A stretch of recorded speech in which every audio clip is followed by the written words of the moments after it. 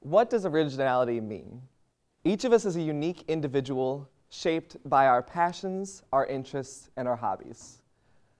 Yes, we might have similar passions and interests, but it's the way we were raised that has shaped and conformed those passions. Good morning. My name is Joshua Marsh, and I aspire to be original in a culture that thrives on normalcy. Growing up, I grew up with two wonderful parents, who are right over there, that raised me to be adventurous, to explore, to have fun, and to travel.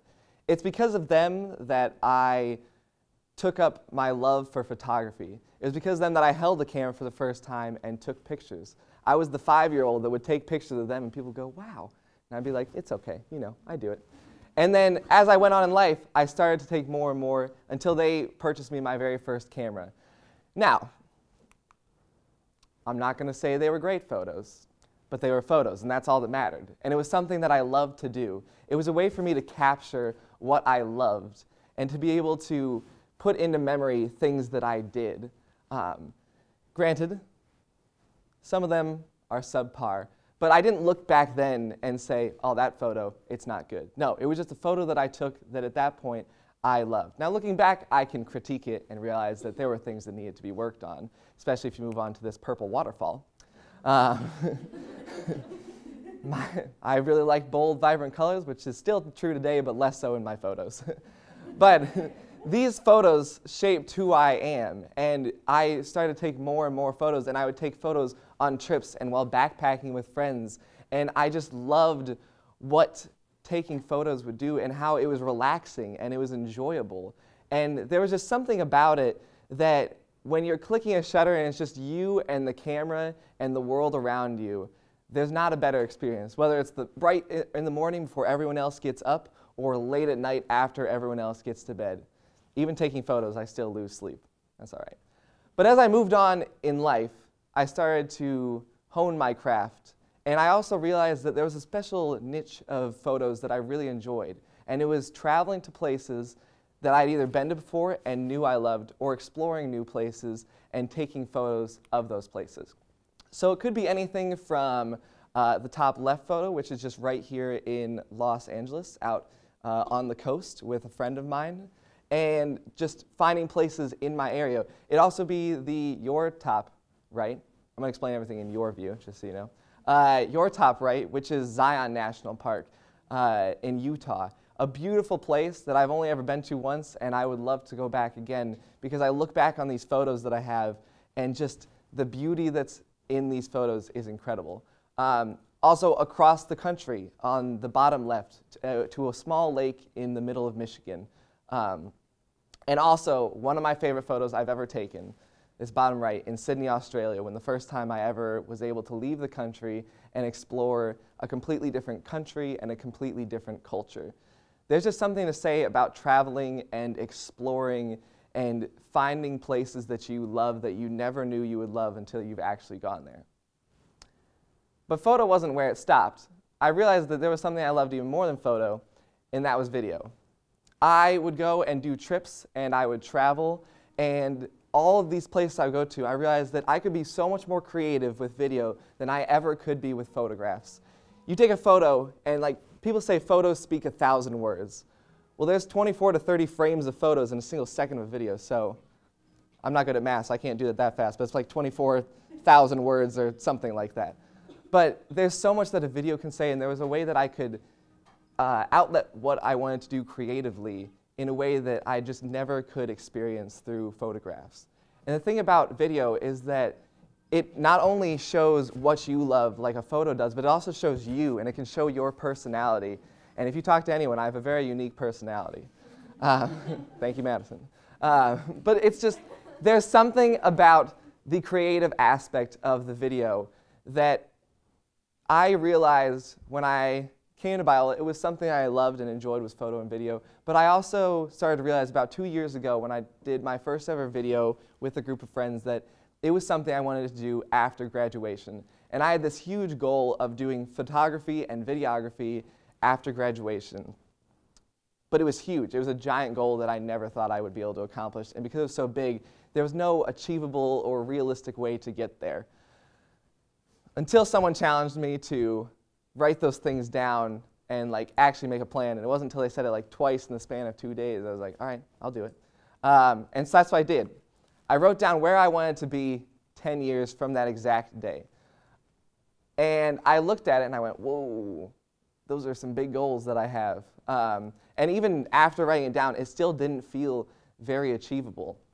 It still felt a little too far out there, and that I didn't have anywhere to start. Because I had these big dreams, but I was looking at these huge numbers and these huge things that I wanted to do, and I was still taking Dr. Kim's class on weekends, and I was like, I'm still in college right now. How do I get from where I am to be wanting to graduate and be out of the country and exploring and creating content for brands and other companies? So I broke it down, and I did some specific things that I could challenge myself to do in the first month and in the first 3 months.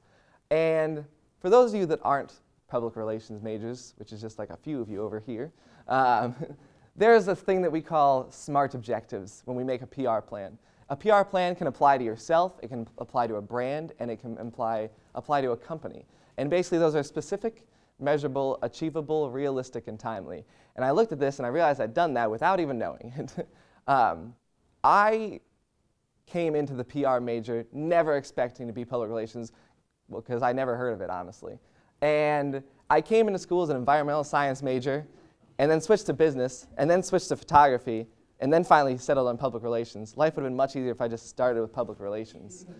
But I realized that this was something I liked. And public relations, I realized, is not something where you have to go after college and sit in an office if that's what you want to do, or be in a nonprofit, or work for a company, or work for events. Those are all great things, and they're great things for every person. But for me, I'm not one to sit behind a desk. I just can't do it.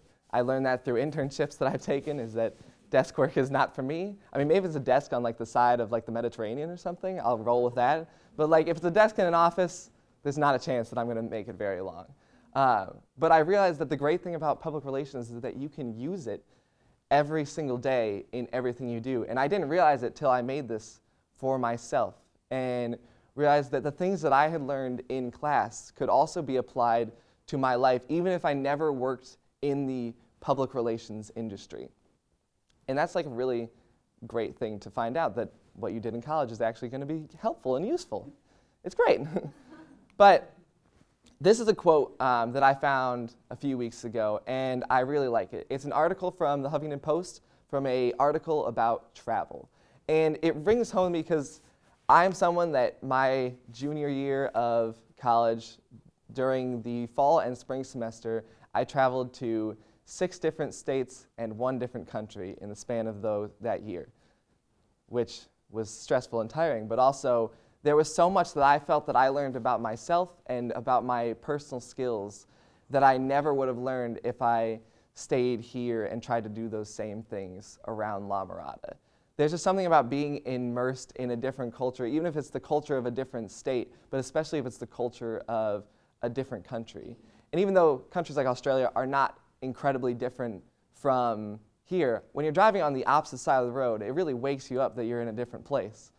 But there is something about travel that is like education. It's something that we all, to some extent, love. Like maybe you don't enjoy flying, but everyone enjoys getting out from where they are and finding a new place to be. Finding somewhere new to explore, something to experience, because we crave experience with the people around us, and we crave making memories. And I knew that if I was ever going to invest in something, it would be travel and experiences and more camera gear. But I didn't need to like buy super fancy things, super fun things, like always go and do fun, all these crazy little things. I just wanted to get out and travel. And that's where we come to now, is that we are 7 months from graduation. Woo! Wow, that's weird. And my goal is very simple. After making this plan that feels very achievable, I want to continue following this plan that I have to keep being original and true to myself and what I want to do, and to get to the point where after graduation, I can feel confident enough to book a one-way ticket somewhere in the world, fly off, and go create. Work for different companies, work for brands, but make content that I love. Because even though there are so many things that are great about the PR industry, there's just something about me that I want to use that in a way that people would not normally think of. Thank you for listening.